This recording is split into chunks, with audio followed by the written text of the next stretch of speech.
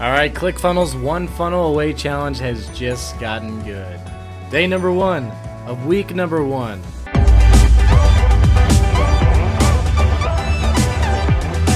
Which is actually 8 days into the 30-day challenge. Who knew? Alright, let's get right into it. Alright, what's up everybody? We are on day 1 of the actual challenge. The pre-training week is over. And don't let me confuse you when I say day 1. We are actually 8 days into the 30-day challenge. But we are technically, we did 7 days for the pre-training week. It was kind of a mindset week. If you have not watched those, go back and watch them. I'll post a card up in the corner. But yeah, definitely check those out. That way you get caught up with everything that goes on the 30-day challenge. If you have not subscribed, definitely do that now. Hit the notification so you get all the updates in the future as well. We are on day 1, week 1, which is technically day 8. That is extremely annoying, by the way. Thanks, ClickFunnels. Anywho, now there is actually good information today. Basically, he goes over the 3 core markets: health, wealth, and relationships, and how to pick what market you're gonna be in. From there, you got to kind of figure out what your niche is. So you pick your market, your core market, and then you find out what sub-market it fits in, and then you kind of go a little further and find your niche. Now, if you don't have a product yet, then pick a product. It could be anything at that point. So just pick a market you like, pick a niche you like, and boom, offer hack some people and get a product. Now, he actually does touch on offer hacking in this video a little bit, and Steve Larson actually pops up in the middle of the video because apparently what he was showing in the original recording is outdated. So Steve Larson jumps in there and explains how to do it. The next thing he goes into is hook story offer. He kind of touches that on that a little bit. He doesn't go into a lot of detail. I'm sure we're going to be hearing a lot about that here. And after he talks about the hook story and offer, he does explain that the homework for today is basically going in and finding competitors in your niche and offer hacking them.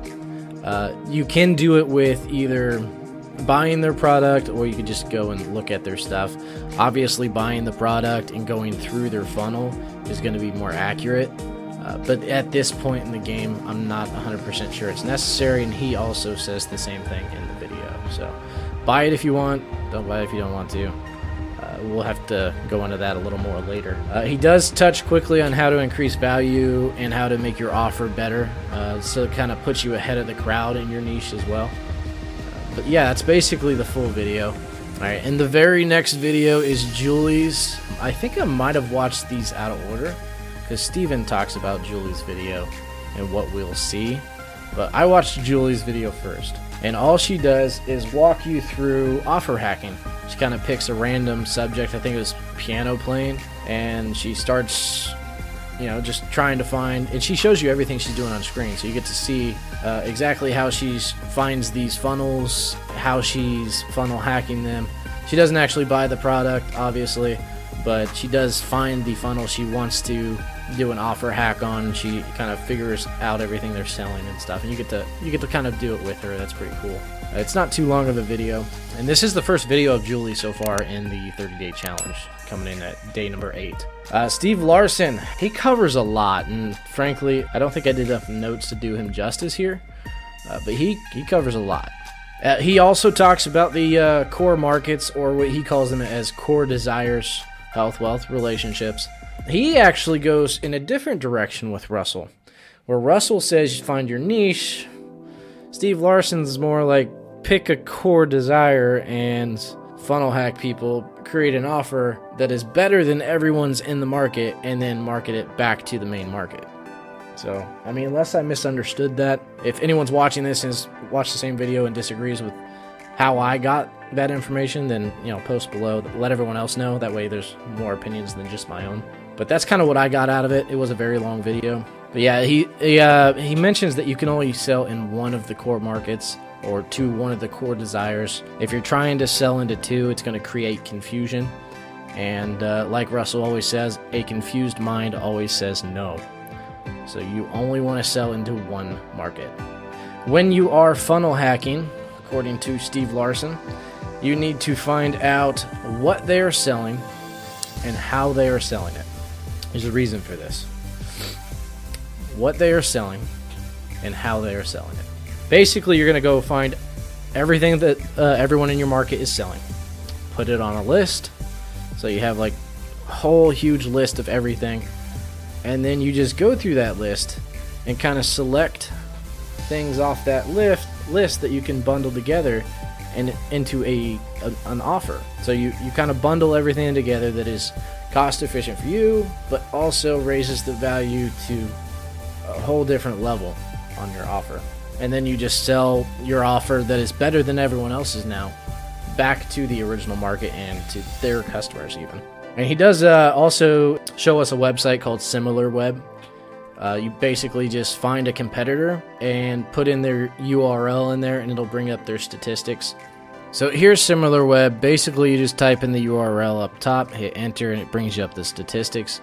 I would give you an example, but I've actually been having trouble with SimilarWeb. When I put in a URL, it says not enough data or something like that. Now I have found out that once you create a trial for this, I know, at that point, it brings up all the data for all the stuff they didn't previously have data for. So that seems kind of fishy. But I did sign up for the trial, and it did give a lot of information, like literally everything you could want. It provides competitors to that particular web or URL, all kinds of stuff. Actually, here, let me just sign in real quick. All right.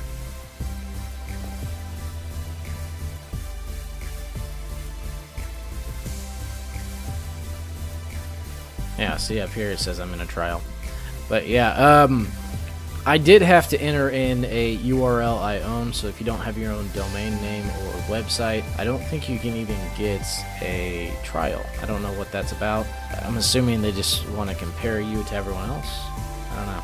The website that didn't have enough data previously now seems to all of a sudden have data. But yeah, like as you can see, it shows tons of data. Like they're getting 9% of their traffic on social, 46.46 or 44.46% organic, which is insane. And then a lot of direct, which I'm assuming that just means like repeat customers. They're not doing any email marketing, they don't do referrals, and they don't do paid traffic apparently. And all their traffic comes from the United States. That's interesting. And looks like people are actually searching for them specifically. So it's probably a lot of word of mouth organic traffic, which is good for them. Like I said, gives a lot of data. Oh, here's the competitors. Here's the Hairbow company, which also I scanned, by the way, and it said it didn't have any data. Doesn't have any data yet. It's ranked 600,000 in the world. But yeah, I don't know if they changed something since they did the videos. It doesn't work unless you have an account now for some reason, or at least it didn't work for me at this particular time. Doesn't mean it's not going to work tomorrow. He also said that this blueprint, this process they're teaching us is for all businesses, for physical products, info products, services, lead generation, anything. You always use the same method to build a funnel. It works for all of them. You just kind of got to tweak some things here and there. That's basically the summary of Stevens in a very chopped down version of it. So let's head on to Jim Edwards' video here. Jim Edwards mentions that you need to pay attention while looking for copy, studying other people and like hacking them. You need to pay attention to headlines, bullet points, promises, payoffs, problems, desires, and deliverables. You also need to pay attention to the story they use. Is it about the person? Is it about the customer? Is it about the product? There's always going to be a story in there. You got to pay attention to that. When I say the headlines, it's literally all headlines above anything that they have posted, sub-headlines, stuff like that. Any bullet points are generally stuff that they want to stick in the customer's mind. So that's something you have to pay attention to. Promises, obviously. If they're promising to do something, then that garners attention. payoffs, that's an obvious one as well. Kind of like the same thing from the keyword research you had us do a couple days ago. You list your desires and your payoffs for those desires. They kind of go hand in hand. Problems is, well, that's the same thing. We've already listed a lot of those from before. Deliverables, what they're selling. Pay attention to that. And that's, if you're doing what Steve said, then you're already doing that anyways. That's the summary of his. He did go over and offer a wizard. He has another wizard to use. So you jump over to his copy hacks, and then you scroll down to access the wizard. And I'm going to leave a link to this down below. It is free to use for, I believe, everyone. I'm going to leave a link down there. If you want to check it out, you can. But you just put in your keyword topic, and then you have stuff down here to check out. It says click through each and every one to figure out what you can find out, you know? You don't have to type anything in. It's already ready. Just check out everything. Go down, scroll down. Read these down here. The related to hair bow thing. And this will all help you fill out those papers from before as well. So I don't know why he didn't offer this earlier. This would have been really useful. This would have saved a lot of time. And then it also is connected to the Google Trends, so you can see if it's trending. See, hair bows is actually going down lately. But yeah, it's actually in a pretty long downtrend for about 8 years. I'm sorry, 5 years. But hey, it's the niche we're doing. Keep scrolling down. That's your Google research. Then you do your video research. Search on YouTube. Find popular people on here. Then obviously you got the Google videos. And then you look for podcasts. I highly doubt there's any podcasts. There's an eBay community on it though. Okay. But yeah, you just go down to each one and see what you can find out. Try to answer the questions. To pay attention to all the stuff he was talking about. You get the point. That's the wizard. Like I said, I'm going to leave a link down in the description. Just check it out yourselves. Play around with it. But yeah, that's the summary of today. It's all done from here. And that is day number 1 of the actual training part. Overall, I mean, we learned a little bit. There was a lot of homework. I'm not going to show it off because, one, we're not done with it. My wife wasn't ready to do 4. It was either 4 or 5 pages of homework. It's quite a bit. So we're going to have to sit in front of the computer for probably a good hour to get that done. Post a comment down below if you guys want me to show that, like in an update or in the next video. I can show the homework. I can't post like screenshots of it because it's against copyright. But I can hold it up, and you won't be able to see it in detail, but I'll be able to read it off for you if that's what you guys are interested in. I know I did it in the previous days, so I'm completely fine with that. But let us know down in the comments if that's the case. But that's it for today. Like and subscribe to the channel for more of these videos. We're going to be posting them every day for the next, I think we got 22 days left. So stick around. All right, we'll see you.